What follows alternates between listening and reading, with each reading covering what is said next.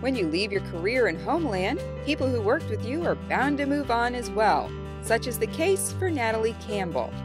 Campbell was hired to run the Sussex Charity Foundation and notably helped Meghan work on her best-selling cookbook, Together, to benefit victims of the Grenfell fire. Before her stint working for the Sussex royals, she worked for Prince William and Kate running their royal foundation.